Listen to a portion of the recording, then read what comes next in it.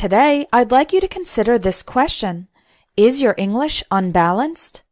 If something is unbalanced, it means it is not equal. It is not even. There is more in one part and less in another part. These pictures show situations that are unbalanced. So, what does it mean for your English to be unbalanced? Well, learning a language has many different aspects. There's reading, writing, listening, speaking, grammar, and vocabulary. If you are strong in some areas but weak in other areas, then your English is unbalanced. For example, some students read a lot, even advanced texts, but they can't understand much when they listen. Some students have a large vocabulary, but they can't put the words they know into phrases when they speak. Some students are great at grammar and can write very well, but have very bad pronunciation, and it's difficult to understand their accent. This is what it means for your English to be unbalanced, and later in this video I'll give you some tips for solving this problem. But first, take a moment to look at these 6 aspects of the English language and think about which area you are strongest in and which area you are weakest in.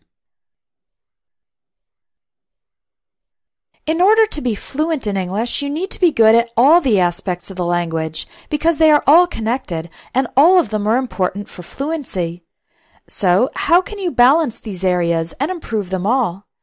Here's one suggestion. Dedicate one day of the week to working on each area. For example, on Monday, practice reading. On Tuesday, do some writing. On Wednesday, work on your listening. On Thursday, practice speaking. On Friday, study grammar. On Saturday, learn some vocabulary. And on Sunday, you can relax or review what you've learned during the week. This way, you can make progress in all the areas together, and your English level will improve as a whole. Now, in order to study all the aspects of the language, you might have to visit many different websites. For example, reading an article on a news site, listening to a podcast on a different website, taking a vocabulary quiz from a textbook, etc. But inside the premium lesson program at Espresso English, you'll get everything you need in one place. When you join the program, every week I'll send you 3 lessons that will help you study all the areas of the language. Lesson 1 is based on a text.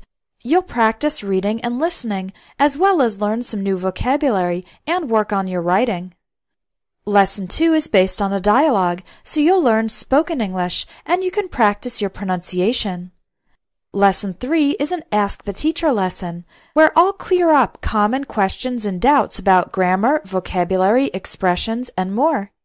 This way, you can achieve balance in your English learning and make progress towards fluency. There's a special discount available if you join the premium lesson program in the month of April. The regular price for the premium lessons is $30 a month. But if you register now, it's $20 a month, and that's not just for the first month. You can keep the discount for as long as you want to stay a member. Thanks for watching, and I hope to see you inside the premium lesson program at Espresso English.